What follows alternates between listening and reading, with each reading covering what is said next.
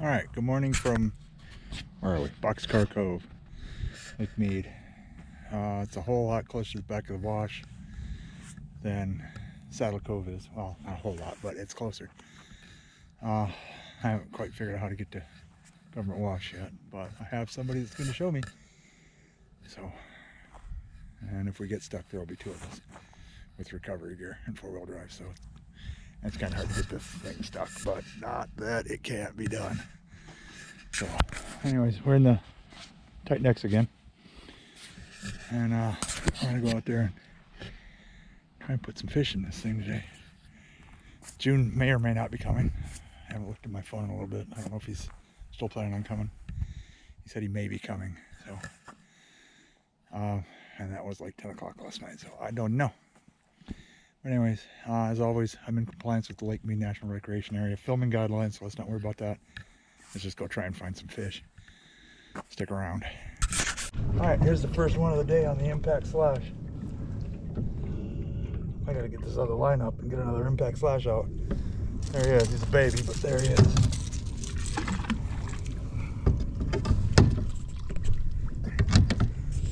I got a couple minutes to babble here, but I'm almost to Government Wash. I gotta put out a lot of people are aware of it, and a lot of people are not, but we have a new tackle distributor around here. Everybody knows him, AJ Gagliardo. AJ got done with being a national hero, you know, retired from the military. I don't know if he retired, got out of the military, and then he came back to Vegas and decided to be a local hero. He's a firefighter, and he owns and operates Battleborn Tackle. So go ahead and check that out. There's a link down there to it. Good dude, really good dude. He does so much for the fishing community and just for the community in general. Great guy. So yeah, go ahead and check him out. I can tell you right now, he's got Lexa 400s on his website. So if you're throwing gigantic swim baits and you're not throwing them with a Lexa 400, you're probably doing it wrong. Those things are freaking awesome reels. I got one from Boulder Bass. Excellent reel. Yeah, go ahead and check him out. Apparently I made a wrong turn because I am not in the back of Government Wash. I don't know where I am. I gotta turn around. It's not as easy to get there from boxcar as I thought it was, apparently. I gotta figure out where I'm going now. Alright, so I don't know how I missed this. Yeah, it was a little bit dark, but I went over there. I didn't see this point. All these points, they kind of blend in and, you know, not quite daylight. But, oopsie. I'm getting ready to head up into the wash now. I thought I was there, but it was not. So, I got one right off the bat. I got a couple over there. And, there's a bunch of carp. There's just carp rolling all over the place. I thought they were boils. I thought they were striper boils, but they're not. They're just carp rolling. Bunches, just freaking clouds of carp rolling. So, anyways, this is the front of the wash right here. Pump station should be right around that. Well, there should be a red buoy around here somewhere. I should be able to see the red buoy here in a couple minutes. But, yeah, there it is. The wash, that is, not the buoy. The buoy's got to be around here somewhere. Anyways, we're still cruising. Beautiful day out here. Water is 62.7 degrees, and it is just flat. So, I don't see no June. I tried to raise him on the radio, but he might not have his radio on. So, and he might not be here. So, anyways, uh-oh, I'm getting shallow. That's my impact slash bouncing off the bottom in 18 feet of water. It does that. It says 12, but it'll hit the bottom at 18 feet. That's the bottom. So yeah, there it is. It is this bone impact slash that is just doing it all today. I just put another, you know, shad colored one out. They're not very big. There he is.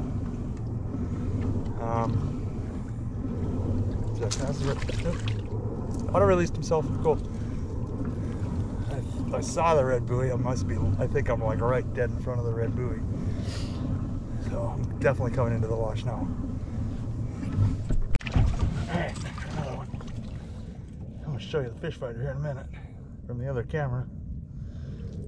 They're all about the same. So the fish finder's just like blacked out. Right on the bottom. But he took that.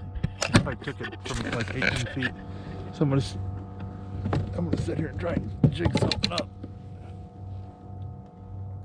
See what happens. What is the absolute worst that could happen? I hooked that fish and those two boats around me, they scattered. That's funny. But I don't know. Let's see if we can jig something up.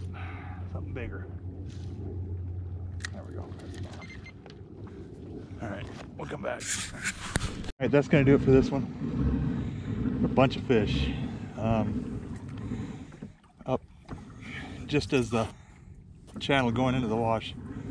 Both sides. It's just, they were just thick in there. But they're not very big. I didn't see anybody catching anything. They were all about the same size as the ones I was getting. So, you know, and I know they move around, so maybe the bigger ones are just somewhere else today. But I covered some miles. And watch what I'm doing. I'm not trolling anymore. But it's getting shallow quick, and I haven't been through here in a while. You can see the bottom. I see something cruising around on there. I guess it's a carp, because there are a mess load of carp in here. Freaking everywhere. They were like jumping right in front of the kayak as I was going through. It was kind of weird, but that's what they were. They were just carp. So yeah, there's a guy in a kayak coming out. My Jeep's right around this point right here. Yeah. Don't forget to go check out AJ's website, Battleborn Tackle. At the home page of my channel, he's the first link. Where it used to say native kayaks and 3 more. Now it says Battleborn Tackle and 3 more. So you don't got to go digging for him. He's right there. All right, so check that out. Peruse the Amazon links. A lot of good stuff down there. I got to go through those because there's a lot of stuff that it's not even available on Amazon anymore. Like my impact slash. I had to order them from Tackle Warehouse, which isn't the end of the world. But I got to go edit my links. Yeah. Give it a share. Mash the little dude over there. Over there in the kayak, floating around in the kayak. Don't mash the dude if you're already subscribed, because if you mash the dude and you're already subscribed, you unsubscribe. Counterproductive. But, you know, if you feel the need, I understand. But, anyways, hope you all enjoyed my, like 7.5 miles of pedaling here. Beautiful, freaking glorious day on the lake. And, yeah, like I said, like and subscribe, give it a share. Thanks for watching, and I will see you on the water. Have a great day.